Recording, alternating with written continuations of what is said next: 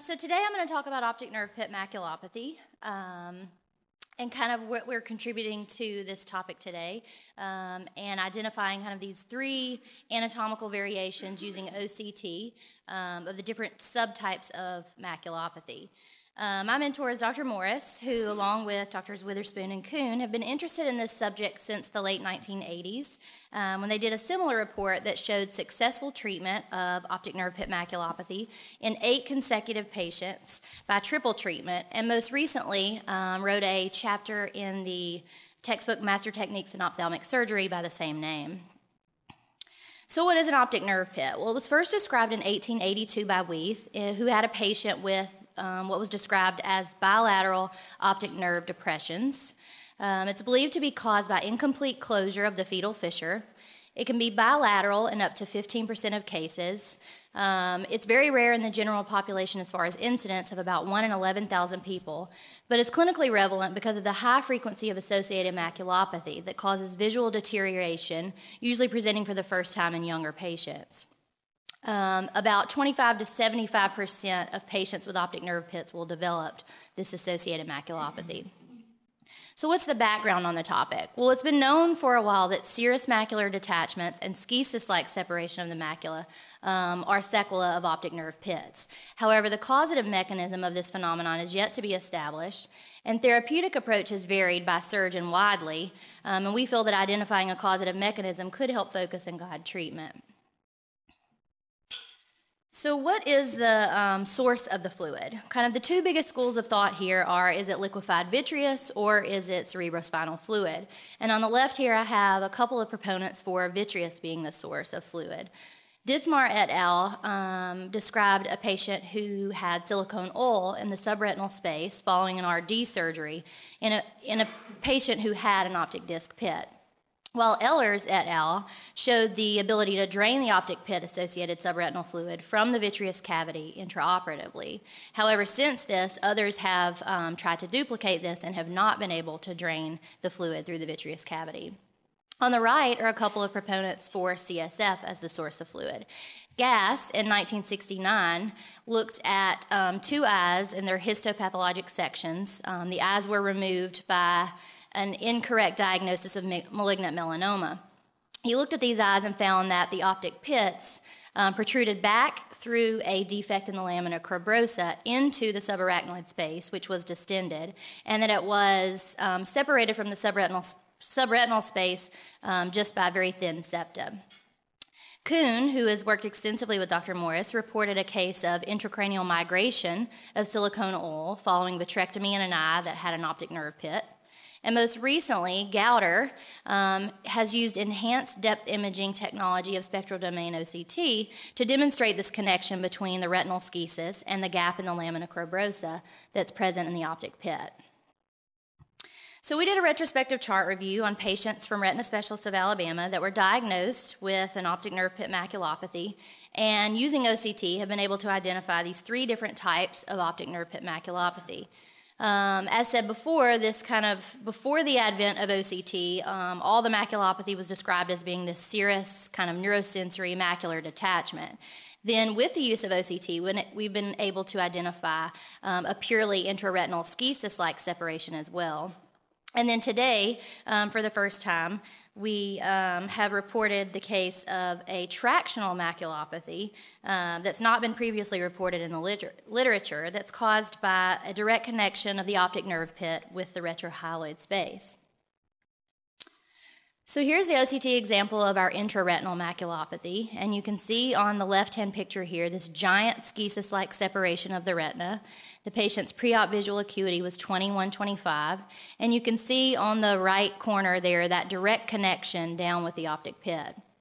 This patient had a successful vitrectomy and long-acting gas tamponade that closed off this connection of the pit with the fovea, and then the fluid was allowed to resolve over several months. You can see at 11 months post-op there was still a small amount of fluid remaining, which we propose should continue to resolve with time.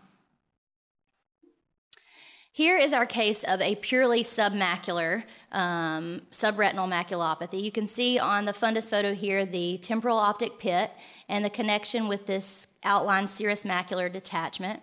And on the OCT, you can see the direct connection with the pit as well.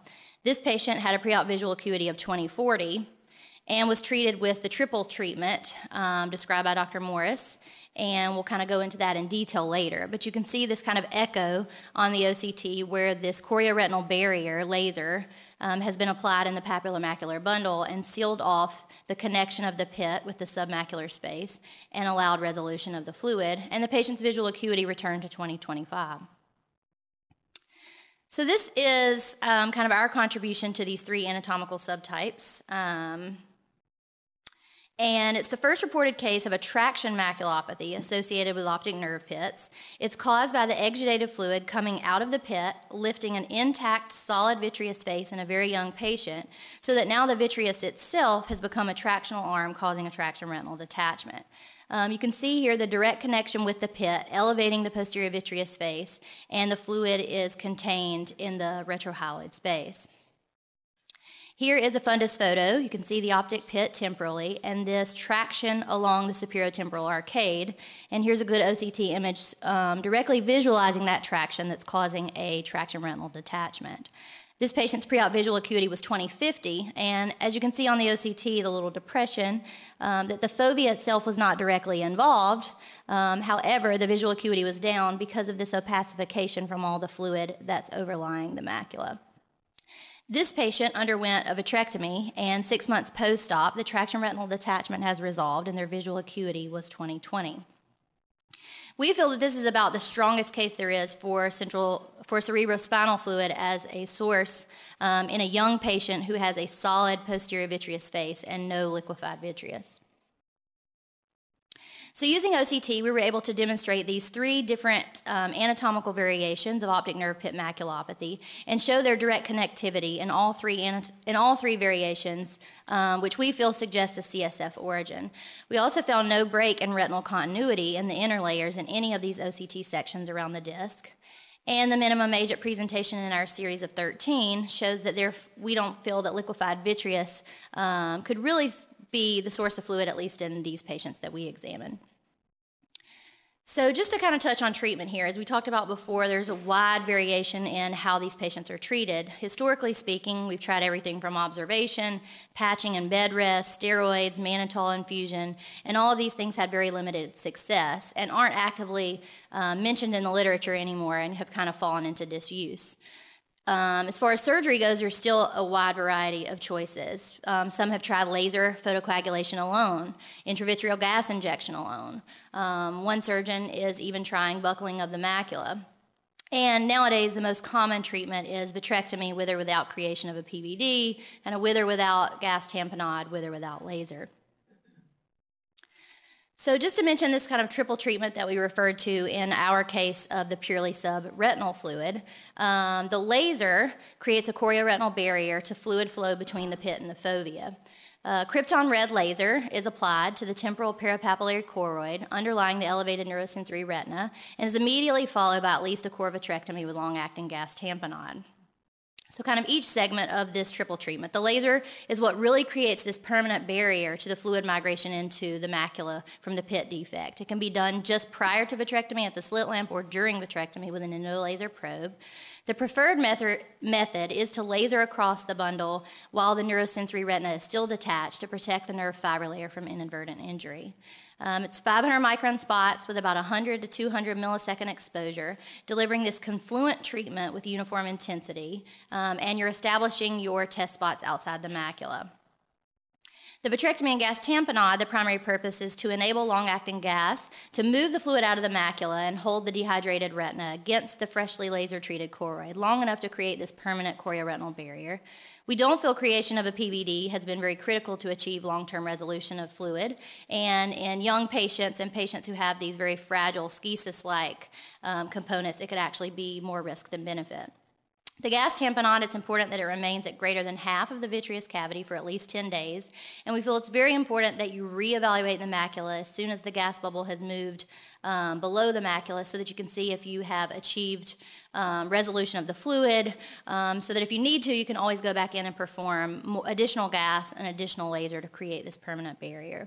It's also important to have appropriate prone positioning so that the gas tamponade can move the fluid out of the retina.